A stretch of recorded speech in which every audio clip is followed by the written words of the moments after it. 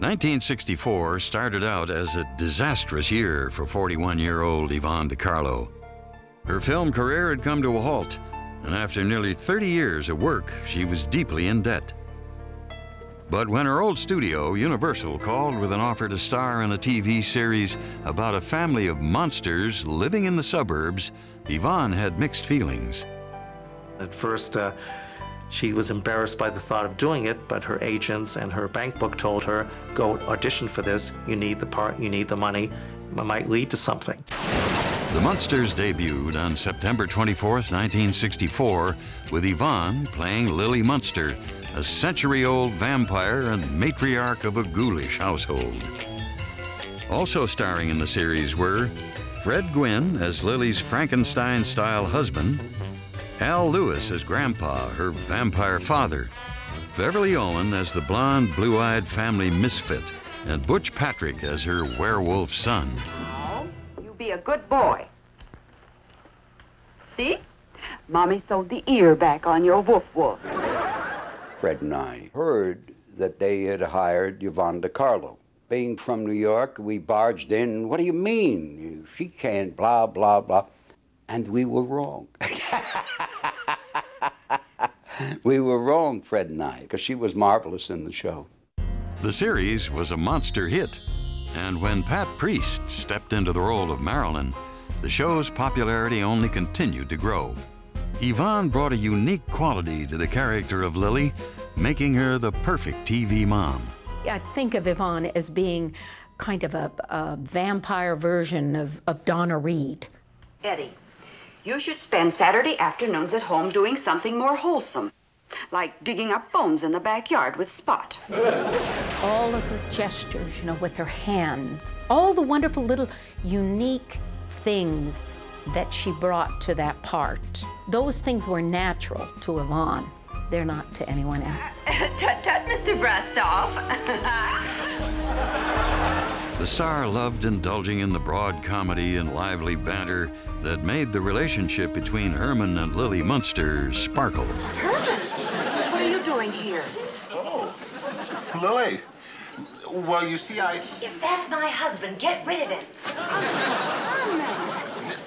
Lily, you may not believe this, but I'm Secret Agent 702. Herman, you may not believe this, but I'm Sonny Liston. Come on, Marilyn.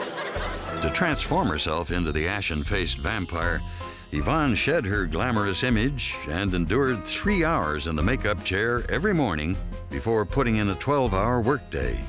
You know, that was pretty hard to shine through all that makeup that she wore. Not only did she have to have her face and her neck and out toward her shoulders made up, but her arms had to be made up because they were bare. You know, you'd get headaches just from the weight of all that hair. It was not easy. But it was worth it for Yvonne, who was enjoying the attention of a whole new generation of fans. This you've got to see. The Munsters at Marineland. Munster mania was everywhere.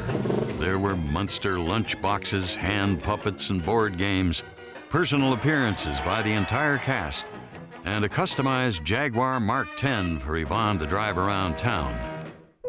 But just as the actress's career was returning to stable ground, the novelty of the Munsters began to wear thin. During the show's second season, the ratings began to sag.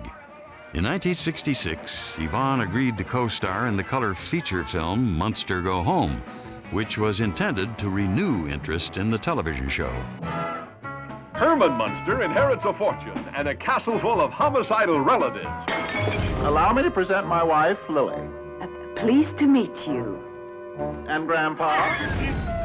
Oh, quiet, Father. I'm trying to think. It's frightfully funny. But by the time Munster Go Home was released, the series was already canceled, and the actress was looking for her next paycheck. For Yvonne, the pressure to support her family was intense. I believe that Yvonne was like Atlas holding up the world in terms of financial support of other people. holding up an entire family as she did was an amazing thing. I wish somebody could have come along and shaken her and said, don't support everyone and don't let anybody make you feel guilty about this or that. By now, Yvonne's relationship with Bob had become intolerable, and she needed an escape from the home that had become a battleground. Over the next few years, the actress kept busy by appearing in a series of low-budget films and traveling on the dinner theater and nightclub circuit. By cashing in on her movie star persona and still marketable name, Yvonne successfully managed to avoid the typecasting that plagued her Munster co-stars Fred Gwynne and Al Lewis. In 1971, she made her Broadway debut as Carlotta, a down-on-her-luck former showgirl in the Stephen Sondheim musical Follies. Good times and bum times, I've seen them all in my dear.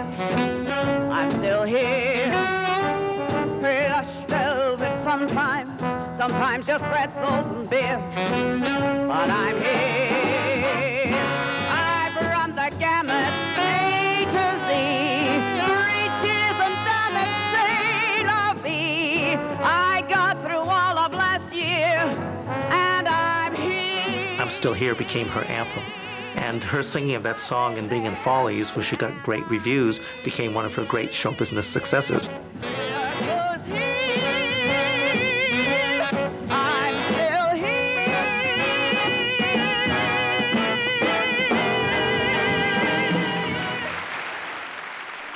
Follies ran for a staggering 522 performances.